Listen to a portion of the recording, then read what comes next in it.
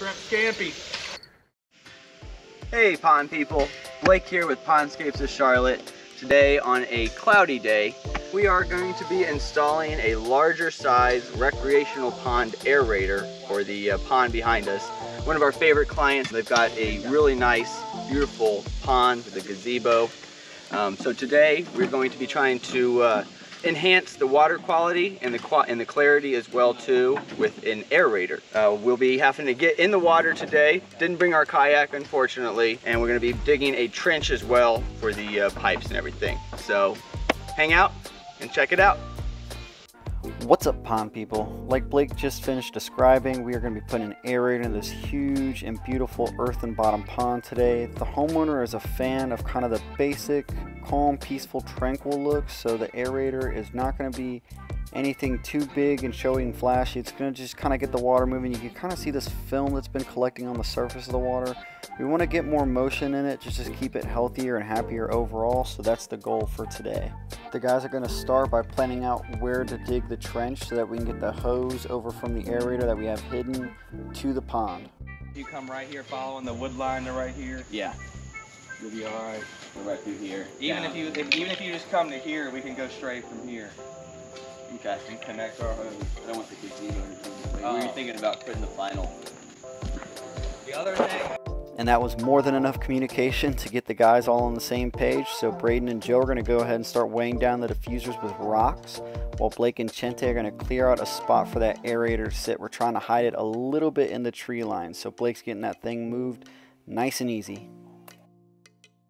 DJ Braden's hitting the turntables pretty hard right here, and now that he doesn't have it cross-threaded, we're getting those things nice and secured. Place it in the water and drag it. See if it stays flat when we drag it. Braden sort of snuck up on me there while I was doing my routine hose patrol, but now he's taking one for the team and getting that hose put out into the water, getting it around this big log that's submerged. Got to get that hose situated in a good spot so we can get the aerator and diffusers connected.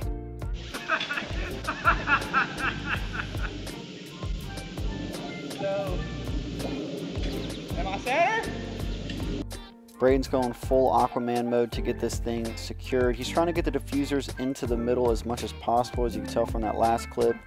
We're trying to get one diffuser to do most of our work because the homeowner does not want too much disruption in the pond. Shrimp scampi. Right here. I hit the pole. That's why I stopped. And I had to put in this absolutely immaculate clip of Braden emerging from the pond. He looks like some sort of kaiju from Godzilla, or like a punk rock cowboy swamp man. It's just too perfect. I had to put it in. So you're welcome.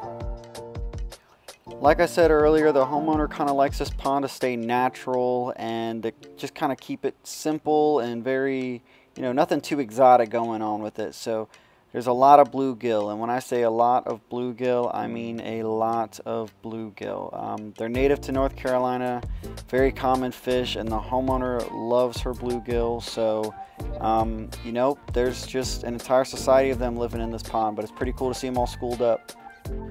And now that the hose and diffusers are settled in the water, the guys are quad teaming the trench we got to dig to get the hose buried outside of the water.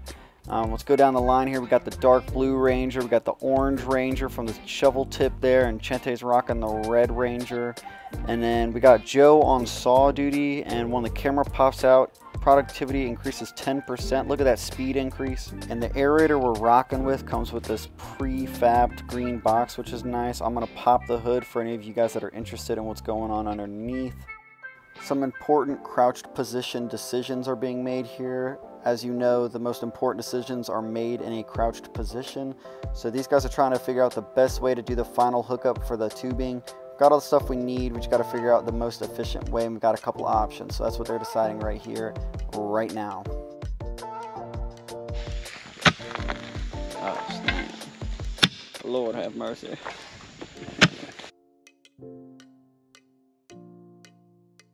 Whoa, whoa, whoa, whoa, whoa. Let me go back to the truck. Chente giving me a thumbs up here. He's always bringing a good attitude to work. And it might look like he's just standing there right now, but I promise you that man is waiting for his turn to get back at it. He's an absolute machine. Just the top.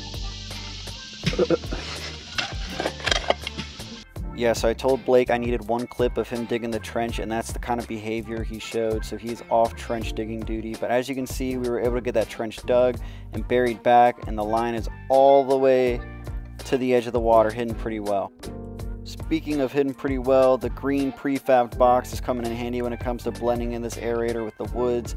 We got it hidden behind a couple of plants here. And this is the finished product. The aerator and diffusers are not meant to like cause a big bubbling geyser. It's not meant to be a fountain. It's just supposed to get a little bit more motion in the water to help the ecosystem out. Get some of that film moving around so it's not sitting at the top of the water. And it's just going to help oxygenate it, which is going to make the bluegill in there a lot happier. So overall, I'd say this was a pretty great day, and the guys did a great job of getting it done. All right, pond people, we are finished up. We have got the aerator in the pond. Our boy Braden was the one who took one for the team, jumped in the pond for us, and got the aerator situated, perfectly centered. Already starting to see some of the gunk being pushed to the side, which is a good sign that it's working, doing exactly what we want it to do. We've got our actual pipe going down underneath to where the air is actually being pulled in into the motor. Disguised it well. I think we did a really good job. Excited to see what the homeowner thinks about the quality and the enhancement of the water, and we'll see you all on the next one. Thanks again.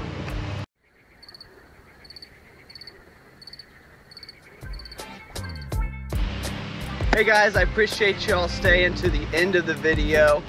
Be sure to like, comment, subscribe, and we will see you on the next video.